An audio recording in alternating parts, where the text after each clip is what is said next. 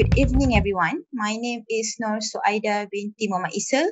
I am from the Faculty of Fisheries and Food Science, University Malaysia Terengganu. Thank you for joining us today for the webinar, and I would like to also thank Elveflow for inviting me today to give a webinar entitled The Microfluidic Encapsulation of Bacteria in Emulsion Droplets. This is actually a part of my PhD program when I was at the University of Birmingham. So joining us today as well is Robin Oliveris, who will be also from Elveflow, who will be joining us for the Q&A session later. So without further ado, let us start our webinar for today. All right, so this is basically what will be covered in this webinar today. So first of all, I will give a brief introduction about droplet microfluidics, okay, for bacterial encapsulation. So why is it gaining so much interest nowadays to apply droplet microfluidics for microbiological studies? And then I will also explain to you about bacteria in single water in all droplets, okay, the effect of bacteria on the droplets stability. And then after that, we will move forward to the encapsulation of bacteria in double water in all in water droplets, and also the control release of bacteria from these droplets. And then we will finish it off with the conclusion, okay? So why microfluidic encapsulation? So why is it gaining so much interest nowadays to use droplet microfluidics for microbiological studies? So this is actually due to previous studies whereby it has been found that encapsulation actually helps to protect bacteria against harsh conditions and ensure bacterial viability. Okay, so for example, there's a study on probiotics bacteria, lactic acid bacteria, whereby they are being encapsulated inside multiple emulsion droplets, which is the double emulsion droplets. And due to encapsulation, they are able to withstand the harsh condition of the gastric juice, okay, and increase its viability, right? So this is one of the previous research that has been done, okay? And other than that, emulsion droplets also are highly compatible with various chemical and biological reagents, okay? And it also increases reaction efficiency and reduces the reagents that we use for a particular experiment because we are doing our experiment in a miniature way. Right, and other than that, which is very important for microbiological studies, the single cell encapsulation can be achieved through droplet microfluidics as well, right? And other than that, it also allows for the manipulation of droplets that act as a microenvironment for various microbiological studies, which I will explain to you further in the next slide. And then other than that, which is very important for my study, is it allows for the production of highly monodispersed droplets with the CV value of less than 5%. And then we can also control the size of the droplets that we are making and the droplet formats. For example, for making multiple emulsion, we are able to set like whether we want the droplets to have like an inner core or multiple core, 2 or 3, okay, for compartmentalization, right? And then other than that, high encapsulation efficiency can also be achieved, okay, as compared to other methods of encapsulation. Okay. So these are basically some of the previous studies that has been conducted by using droplet microfluidics for microbiological studies. As I mentioned before, it has been used for the encapsulation of cells and DNA, etc. For example, from the study that has been conducted by Chang previously in 2015, whereby they studied the formation of biofilm inside a microfluidic generated multiple emulsion droplets, okay? And other than that, there's also a study by Bodiker et al. 2009, whereby they study quorum sensing, whereby they encapsulate cells at single cell level and they are able to study quorum sensing behavior of these cells, okay? Because usually quorum sensing are being known to be initiated by when the density of cells rises above a certain threshold level. But from this study, they are able to prove that actually quorum sensing can also be initiated at single cell level, and they are also able to prove that quorum sensing dependent growth can also occur, right? And other than that, droplet microfluidics has also been used for drug and bioactive compound delivery. For example, this from the study that has been conducted by Chan and in 2013. And as I mentioned previously, it also helps in the production of monodisperse emulsions, not only emulsions, but also foams. Okay. And other than that, it also, which is quite interesting, is it allows for the manipulation of it allows for droplets manipulation for biological and chemical study. As you can see here from a study done by Jakila previously in 2013, whereby they use droplet microfluidics to closely monitor the growth of bacteria inside the droplets. And with droplet microfluidics as well, they're able to replenish the nutrient for continuous observation of the growth. Okay, so for example here, the generation of microchromostats, whereby they fuse the three droplets together, bacteria, chemical factor, and growth media, forming microchromostats. And then these microchromostats will travel down the microfluidic channel to the incubation segment, whereby the growth of the bacteria are being monitored closely. And then after some time, to replenish the nutrient, it will go to the exchange segment, whereby the microchromostats will be splitted into waste droplet and seed droplet. And then the seed droplet will be replenished with growth media, again with growth media and chemical factors. So this is like a cycle of nutrient replenishing, and also and therefore they are able to monitor the growth of the bacteria inside the droplets. So these are some of the many studies that has been conducted previously on microbiological studies that has been conducted previously by with the application of droplet microfluidics, and it keeps on growing every day. Okay, so but we have to also take note of the challenges of using droplet microfluidics for bacterial study. Okay, so we have to take a step back in a way. Okay, so because actually when we encapsulate bacteria inside droplets, the bioprocesses inside the droplets may require like specific chemistry, or maybe the bacteria itself may produce byproducts and perform microbiological reaction, for example, the formation of biofilm. And all these changes and reaction will eventually affect the stability of the whole system, which is very important when you are encapsulating bacteria, okay? And therefore, a thorough understanding on the effect of bacteria on droplet stability is still needed in order to expand their applications, okay? So this is what my study is about. So we study the effect of bacteria encapsulated in these droplets on the stability of the whole system, okay? So basically, we do studies on bacteria in single water in oil droplets and also double water in oil in water droplets. So as you can see here in the picture here, this is the experimental setup that we have in our lab. So we use a pressure controller, which is an OB1 from Elveflow. So this pressure controller is very much more efficient to be used, especially when you are making double water in oil in water emulsion, okay? Because you need to actually control simultaneously three different flows of a solution at the same time, which is quite challenging if you are using, for example, syringe pump, okay? And other than that, by using pressure controller, you can also ensure stable flow of solution in the microfluidic device, right? So basically for making the double water in oil in water droplets, so we have the three solution here.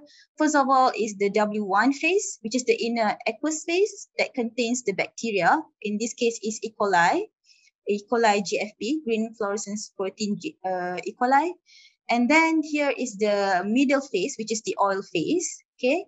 So basically these two phases will flow through this inlet. So the W1 phase, this is the inlet, and for the oil phase, this is the inlet.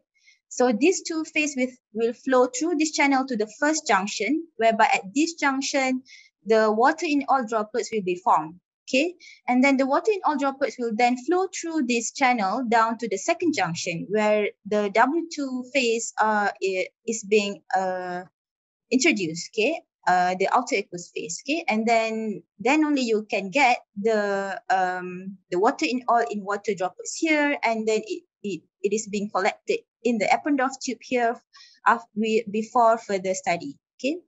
So for making double water in water droplets, it is very important for you to especially when you are doing a single step like this with a double junction microfluidic device, it's very important to have the device partially surface treated. Okay, you have to make the device partially hydrophilic in order to ease the production of water in water droplets at the second junction. Okay, so the starting from the second junction here, it has to be hydrophilic.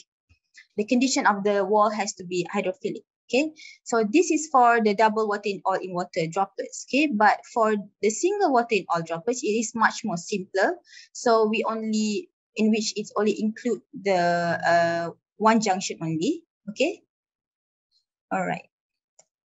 So these are the video of droplet formation. Okay, for the single water in all droplets, we make the droplets at the flow focusing junction here. All right, so whereby the device, okay, as you can see here, and it produces a highly monodispersed droplets. Okay, and while for the double water in water droplets, the water in water droplets are being formed here at the second junction, whereby as I mentioned before, this area here are rendered hydrophilic. Okay, so the design of the device and also the method used for surface treatment of the microfluidic device are being introduced by Bayer et al. 2016. So if you're interested, you can always find this paper to refer to. Okay, so, all right. Okay, so firstly, we study the effect of bacterial encapsulation on the stability of the water in all droplets. So we do a storage study, a 5-day storage study of the samples. So from the results that we obtain, we can see that the droplets with E. coli are much more stable as compared to control samples that does not contain any bacteria. Okay, so actually encapsulation with bacteria improves the stability of the water in all droplets, right? As we can see here, the monodispersity of the droplets are being maintained during 5 days of storage as compared to the control sample here. Okay, so therefore, it can be concluded that the presence of E. coli actually improves the stability of water in all droplets during storage. Okay, but we don't know how does this happen. Okay, how the E. coli play a role in stabilizing the droplets. So that's why, and also what happened to the bacteria during encapsulation. Okay, how about the viability of the bacteria? So we did a further study, and we do a bacterial viability study of the bacteria, of the encapsulated bacteria. So from the results obtained, we realized that encapsulation actually does not improve the bacterial viability, whereby we can see presence of dead cells, the Pi positive cells. Pi is propidium iodide, okay, after 5 days of storage. So before I forgot, actually the samples here, before we encapsulated it, we stained them with propidium iodide, okay, and then after 5 days, with the presence of dead cells, we can see some Pi positive cells inside the droplets, right? So it tells you that there are dead cells, okay, inside the droplet. So we were wondering whether the dead cells play a role in the stability of the droplets. Okay, is there any difference between live and dead cells? So that's why we also conduct a bath assay, which is the short for bacterial adherence to hydrocarbon assay. And from the results that we obtained, it reveals that actually the affinity of the cells towards the oil phase changes as it enters the death phase. Okay, so as bacteria enters the death phase, they become much more hydrophobic, and they are more likely to be attached at the interface here. Okay, so they are in a way act as a pickering particles that help in the stabilization of the droplets. Okay, so from this result, therefore it can be concluded that the presence of bacteria affects the stability of the water in oil droplets in a way that it improves the stability, especially for dead cells due to its high affinity towards the interface. Okay. So we're moving on with the encapsulation of bacteria inside the water in oil in water droplets. Okay, so this study actually has been recently published in the RSC Advances. Okay, so basically in this study, we investigated the effect of encapsulation on bacterial viability and metabolic activity, and also the effect of bacteria on droplet stability, and other than that, we also studied the release mechanism of bacteria from double emulsion that is being triggered by changes in osmotic balance and also a change in temperature. Okay, so this is the double emulsion that we produce. So we have the bacteria, the E. coli, GFP in the inner aqueous phase, as you can see in the picture here, and then it is being surrounded by the oil layer here, and then the outer phase, which is indicated by the W2 phase. Okay. All right. So we also do bacterial viability studies. So we wanted to know, is there any difference in terms of bacterial viability when you encapsulated it in double emulsion instead of in single water in oil droplets? Okay. So from the results, we see that the presence of nutrients, okay, in either of the aqueous phases, whether it's in the W1 or W2 or both of the phases, helps to improve the viability of the bacteria. Okay, so when we encapsulate bacteria with nutrient inside water in oil in water droplets, it helps to improve the viability of the bacteria. Okay, so from the results, this provides an indication that nutrients actually are able to cross through the oil layer from the W2 phase into the W1 phase, as you can see here in the results. For the samples that only have nutrient in LB is the nutrient. So for the samples that only have nutrient in the outer phase, the increase in cells number is comparable to the one that has nutrient in both of the phases, inner and outer aqueous phase. Okay.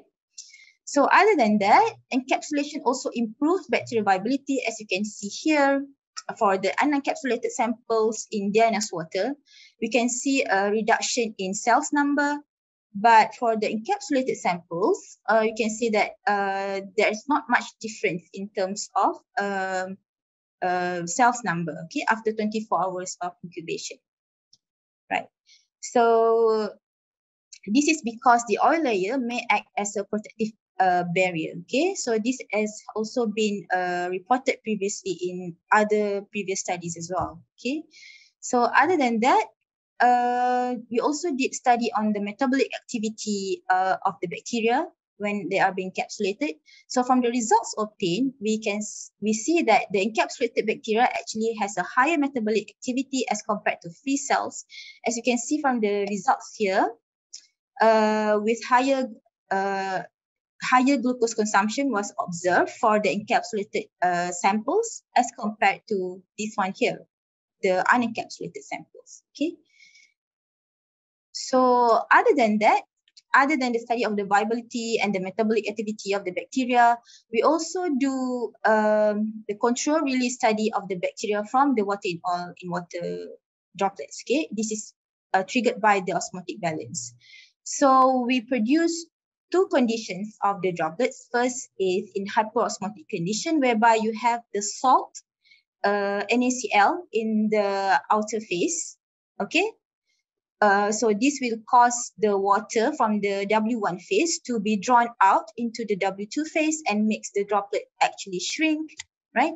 And then we also produce the droplets in hypoosmotic condition, whereby we have the salt in the inner aqueous phase. So this will cause the water from the W2 phase to move into the W1 phase and make the droplets swells. Okay, so from the results that we get, we can see that the rate of bacterial release is actually higher in hypoosmotic condition as compared to hypoosmotic condition. Okay, hypoosmotic is where you have the salt in the W2 phase. Okay, so this also indicates that the droplets that are being produced in hypoosmotic condition is much more less stable as compared to the droplets that are being produced in hypoosmotic condition, okay, and thus higher release of bacteria, okay.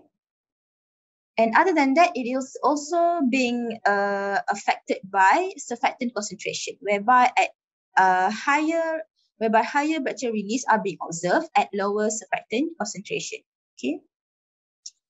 And other than that, we also reveals a two-step mechanism of the bacterial release, okay, in which first of all is the splitting of the water in oil in water droplets, releasing the W1 droplet as a secondary emulsion, okay. As you can see here, this is the splitting process of the double emulsion droplets, okay, and then from the secondary emulsion droplets here, okay, as we can see here, the bacteria are kept inside the W1 phase, even though the oil phase is not there anymore, okay, it has been splitted from the droplets, right? So these bacteria here are being kept in the W2 phase by a very thin layer of surfactant, but really this requires a much more studies are still required in order to confirm this, okay. All right, and then for the release of the bacteria, okay, after the droplets splitting, the collapse of the water of these droplets then release the bacteria into the W2 phase, okay, as you can see here in this picture, okay. Okay, and then other than osmotic balance, we also did a study on the control release of bacteria with changes in temperature, okay, during the freezing and thawing of emulsion droplets. Okay, and we see that control release can also be done by changing the temperature of the storage, okay, whereby the bacteria are being kept inside the water, inside the W1 phase during the freezing stage.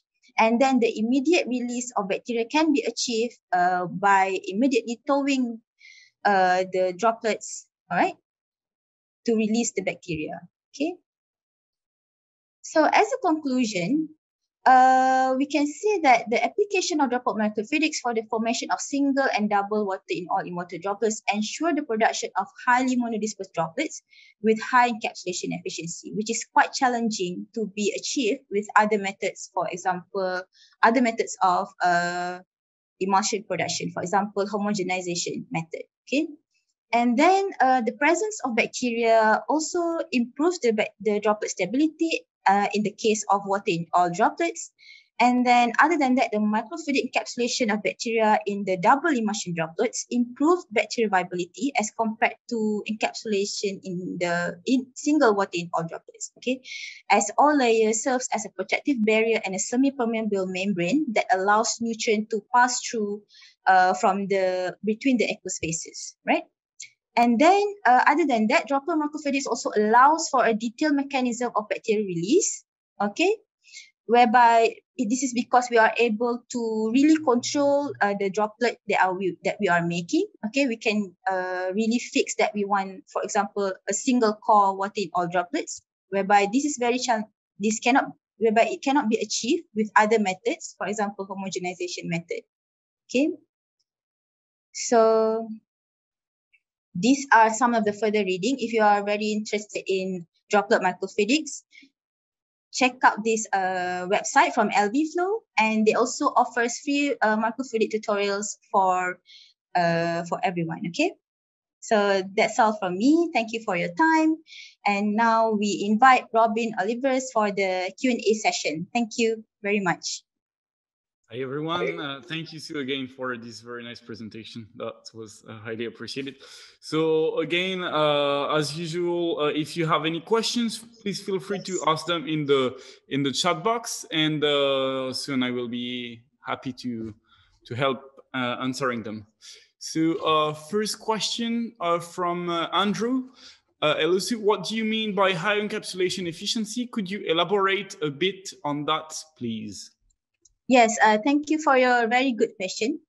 So high encapsulation efficiency meaning we don't when we make the droplets, we don't have we don't find any bacteria inside the W2 phase. So all the during the encapsulation session, encapsulation of bacteria, all the bacteria are in the W1 phase. So we are able to achieve this like around a very high encapsulation efficiency of around 99%. Okay, but when we do droplet droplet microfluidic encapsulation of bacteria, okay, instead of other methods of encapsulation, for example, homogenization method, okay, whereby usually it's quite challenging to achieve this high efficiency level. Okay, thank you. I hope that answered the questions. Yeah, and if anybody has any complementary question, they can also ask at the end of the presentation. A question from Salma, nice presentation. I wonder how can you control the contamination with other bacteria? Yeah. All right. So yeah, that is quite a very, thank you for the question. That is also very that is also quite challenging to control. But actually, when we do with microfluidics, so there's a step in the microfluidic device production whereby we do the corona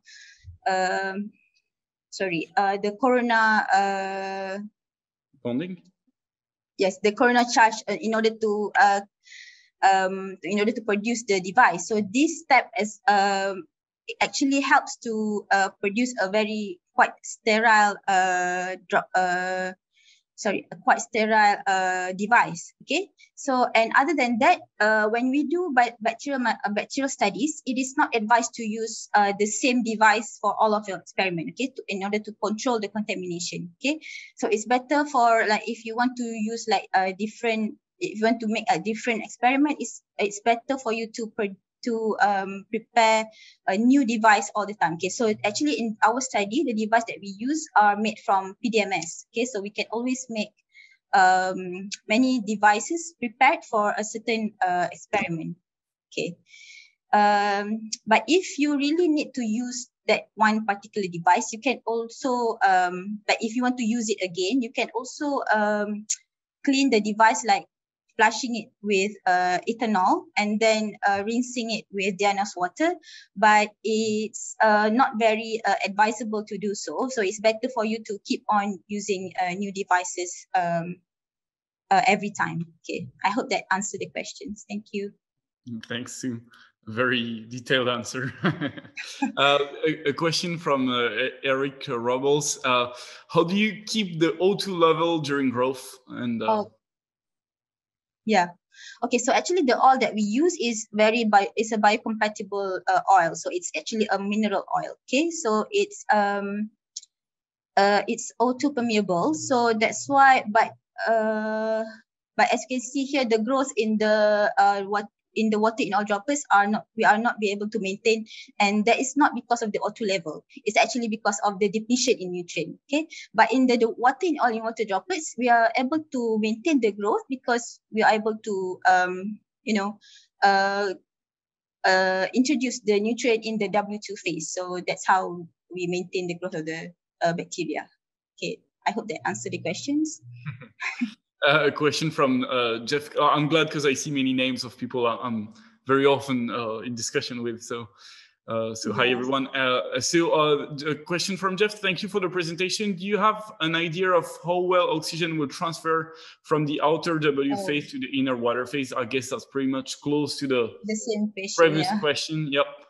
Yeah. Do you have any complementary elements, Sue, or yeah, like I mentioned before, that's why when we do bacterial encapsulation in double immersion droplets, you have to make sure that the oil that you use is actually compatible with the bacteria that you're encapsulating. Okay, in this case, for example, we use mineral oil, which is biocompatible. So that's why we are able to maintain even the surfactant that we use. We also have to make sure that the surfactant is not in ionic surfactants, for example. Okay, so because the ionic surfactant will also I go like outside of the question a little bit. So when you use like ionic surfactant, it will affect the growth of the bacteria because the bacteria will interact with the surfactant, and this will affect the viability of the bacteria as well. Okay, so it's very important for you to ensure the material that you use for encapsulation. Yep. All right. I guess that's also answer Kirad's question, Johan's question, who was asking about Yeah, the surfactants. Yes, I did use. I forgot to mention. Actually, we use a non-ionic surfactants. In the oil phase, we use PGPR, while in the outer phase, this is for the double water in oil in water droplets. In the outer phase, we use twin 80. Yeah. Okay. All right. So a question from Ali. Thanks for the nice presentation. What do you mean by high monodispersity? How much CV does it have? Okay. Less than 5%. I'm not remember. I can't remember the exact number. It's maybe it's around 1%. Okay, a coefficient of variance. Okay, so that's how highly monodispersed it is. So if I'm not mistaken, if it's higher than, sorry if I'm wrong, if it's higher than, I think 10 or 9%, that means that the droplets are not monodispersed at all. I mean, not monodispersed. Okay. So the higher the CV value, the much more not monodispersed the droplets is. Yeah. Okay. Yep. I'll add on to this that I mean, we regularly work with a droplet generation system, and the standard CV we see is definitely below 2% with pressure-driven controllers. Yeah. That's the advantage of using it. I'm very bad with numbers, so I can't remember exactly the number. That's all right, but that's definitely typical number that can be achieved with water pressure control systems. Yeah. All right. Question from Jesus. Hello, thanks for the great webinar. I have some questions. Are they possible both aerobic and anaerobic conditions inside the droplets? And what are the key points to avoid coalescence in the droplets? And finally, how can we control the bacterial concentration to achieve single cell encapsulation? Okay. There are 3 questions in one on aerobic and anaerobic conditions, which I guess we spoke about a bit before, but I guess you can carry on this if you have. Yeah. Yes, it is possible. Okay, it depends on the method that you use for encapsulation. You are able to achieve the aerobic and anaerobic condition as well. I think there are some papers already reported on this as well. Okay, and then the key points in order to avoid coalescence is, of course, to use surfactant. Okay, so surfactant can help to decrease the coalescence of the droplets. And also from our study, we find out that bacteria can also act like pickering particles that can also, improve the stability of the droplets as well. Right, and then finally, how can we control the bacteria? That was the coalescence and the concentration. Okay, so for the bacterial concentration, unfortunately for my study, I didn't do single cell encapsulation. So from what I read previously, so it pretty much to achieve like a single cell encapsulation is you cannot get like a perfect single cell encapsulation. So you might have like a few droplets containing like 3 cells or 4 cells, and then most of them got like 1 cell. Okay, so it depends on the concentration of this bacterial solution that you use in at the start of your experiment, and also the production. I mean the production of the droplets as well. Okay, so the speed, the rate of droplet production as well also can affect. Can help to achieve the single cell encapsulation. So there's, I think there's many papers that explain this as well, that you can find out there. Yeah, to add a bit on top of what you're saying, so the bacterial concentration follows the Poisson's law. And so obviously, what matters most is the initial concentration of the solution, but you cannot be 100% sure that they won't be like 2 cells encapsulated in the same droplet. That's almost impossible to actually do.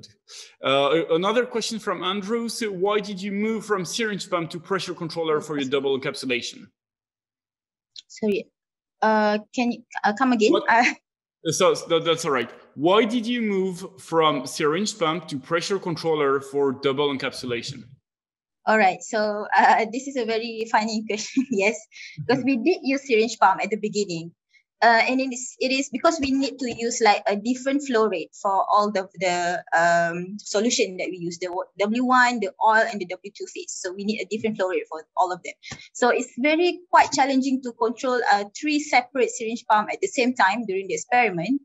So that's why it's very much preferable to use the pressure controller for making the double emulsion droplets as compared to the syringe pump. But yeah, you can also use syringe pump, but it's just that this is due to preferences. So I much prefer to use the pressure controller. Yeah. Yeah, and if I can quickly on top of that, is that also with pressure controllers you will achieve much better stability of your system overall, and so that will allow you to have a much better CV and standard deviation of the droplet size. And so obviously when you do double encapsulation, that's something you have to be very careful with to maintain your droplets very, very constant. Question from Rikesh, did you test survival rate of any obligate aerobe bacteria? Obligate aerobe bacteria meaning I didn't really get the question. I'm not quite sure I get it either. If Rikesh, if you can rephrase just to make sure that we okay, so I'll just say from our study we do 2 types of bacteria. First of all, we also did on probiotics, which is the lactobacillus paracet, on other than the E. coli GFP.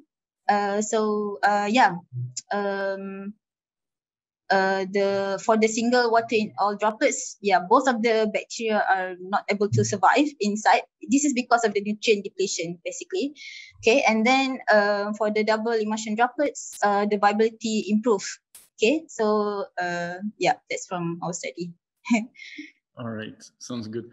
So I guess there are 3 questions left to go through them quickly. So if you would like to cultivate bacteria at the end, how can you segregate the bacteria from the droplets?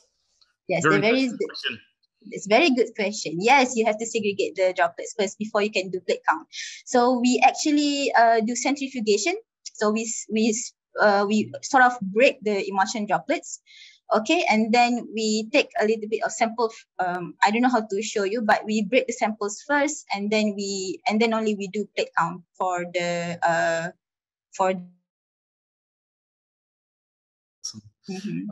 Quick question from Muhammad. What is the size of the encapsulated materials like micro nano? And secondly, microfluidic encapsulation technique is also applicable for food bioactive compound. Need your expert opinion. What is the size of the encapsulated material like micro nano? Oh yeah, it can reach any size basically.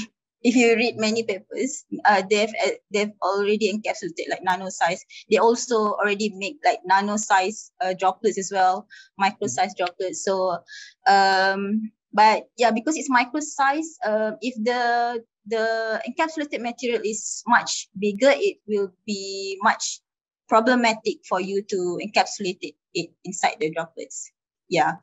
And then secondly, if I can complete, if I can just give a couple more information on this. Points, please. The typical droplet size that can be achieved with a flow focusing system like Sue showed is basically in the order of roughly, say, 10 to 250 microns. When you want to generate larger droplets, you can definitely do so using, for instance, T junctions or simpler droplet generation technique. Why am I saying this is that basically whenever you have a droplet, you can very easily encapsulate whatever is smaller inside this. So definitely in the micro nanometer scale range, this is definitely not a problem. Oh, and carry on to on the second part of the question. Thank you for helping me to answer the question, Robin. No problem.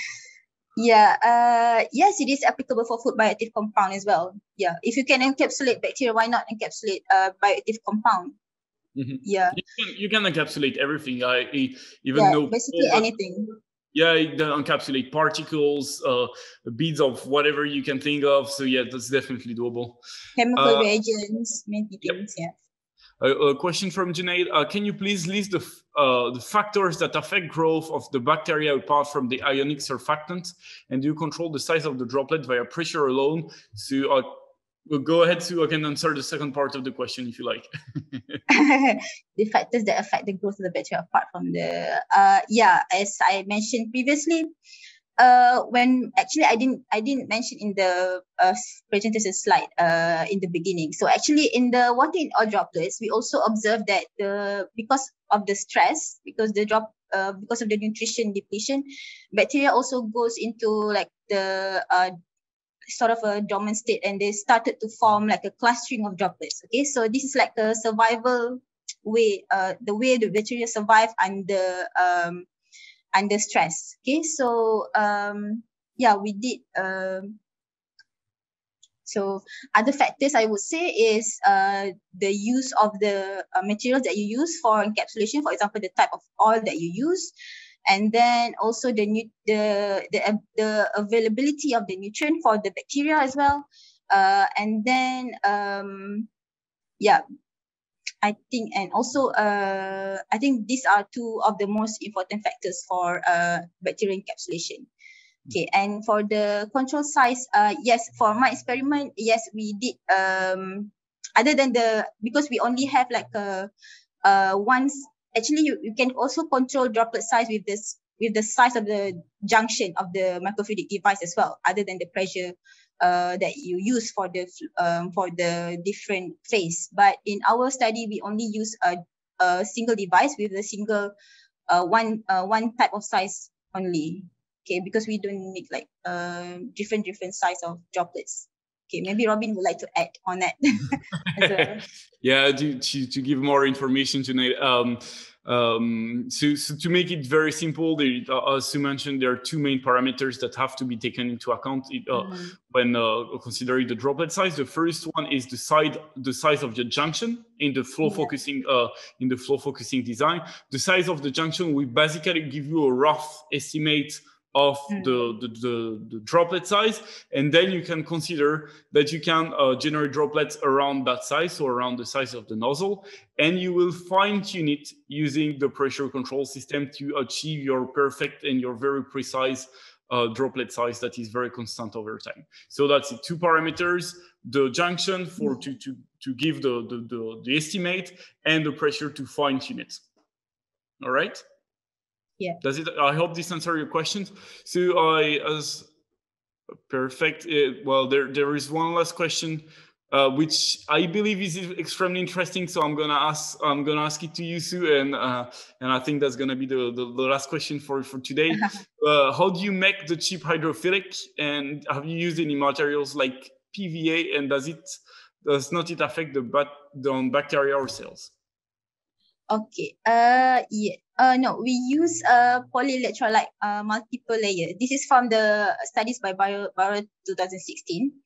So we use a polyelectrolyte multi-layer. So it consists of PSS, polystyrene sulfonate, and PAH. Okay, I can't remember the long name now. So it's PSS and PAH. So these two solution will be there's so you flow these two solution continuously through the device, and then you will get layers of these polyelectrolyte materials, the PSS, PAH, and then that's how you make the device to become hydrophilic. And it is quite interesting, and it's quite stable. Okay, I did store the device for like 1 week, for example. I did test that, and then the device are still pretty much hydrophilic after one week of storage. Yeah, so it is very much stable. Good, great. Thanks for this. Please find the paper if you're interested. It's from Bauer 2016. All right, sounds good. I think because of the timing, we might have to leave it here. But thank you all. Thank you first, Sue, for being here today and for this very interesting and informative presentation and answering all these questions. So if you guys have any more questions, feel free to reach out to us at contact@elveflow.com. We'll either forward the questions to Sue or we also are on the droplet side, and we also have some biology specialists. So we are also happy to help here at Elveflow if we can. So yeah, feel free to contact us. And thanks all for the presentation and for your very kind comments. So yeah, have a good one, and I wish you a great day. Thanks to you again.